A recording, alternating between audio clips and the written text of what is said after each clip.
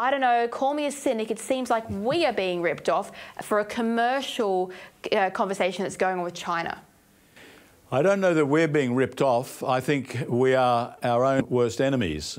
The fact that these people put these propositions out there, I mean, we're being told about how the Pacific Islands are all sinking and that there'll be climate refugees that we'll have to take in, when we know from the University of Auckland that something like 80% of all Pacific Islands are either stable or increasing in area. So they aren't sinking, they are not in danger, but it's a wonderful opportunity from their point of view to extract more and more money from gullible people like us. And no one will call it out.